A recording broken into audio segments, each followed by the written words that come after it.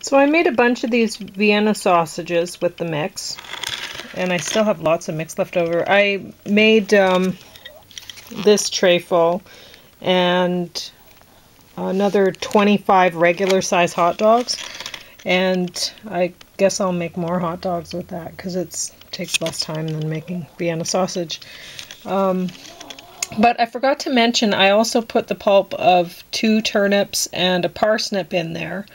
And I ended up doubling the spice, putting a little more pepper than that. And what else did I do? Oh, and I put lots of chana flour, chickpea flour in there. And so the mix is kind of sticky, but that makes for a better Vienna sausage.